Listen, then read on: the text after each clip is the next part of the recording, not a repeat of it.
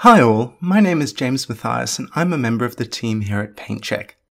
Today I'll be taking you through a quick demonstration of how to sign in to the PainChek app.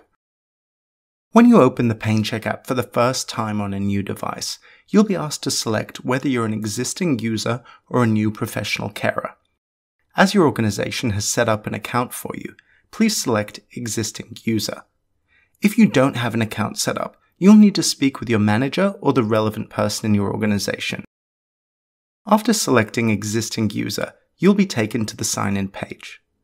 On the sign-in page of PainChek, you'll be asked to enter your username and password. There are three methods you might use to sign in, depending on how your organization has chosen to configure PainChek.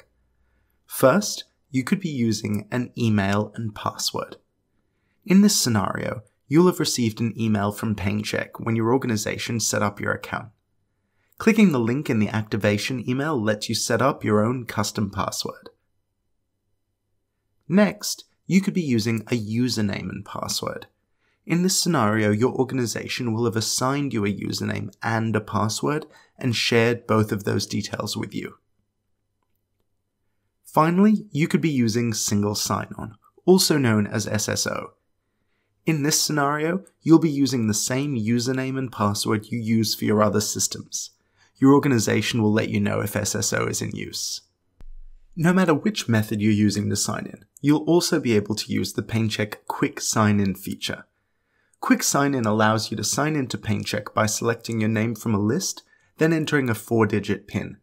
This method is quick and easy, so when you need to conduct an assessment, you can rapidly get into the PainChek app. When you first sign in, you'll have the opportunity to set up a 4-digit PIN. Once set up, you'll just need to select your name from that list and enter your PIN to be signed in and taken into the PainChek app. After signing in, you'll be taken to the PainChek dashboard. From the dashboard, you can navigate to all key areas of the PainChek app. Finally, if you have any questions or need any additional details, please don't hesitate to use PainChek's support services.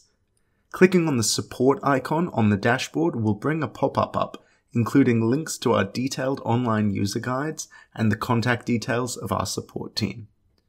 We're here to help you make the most of PainChek, understand your data, and achieve the best clinical outcomes for those you care for.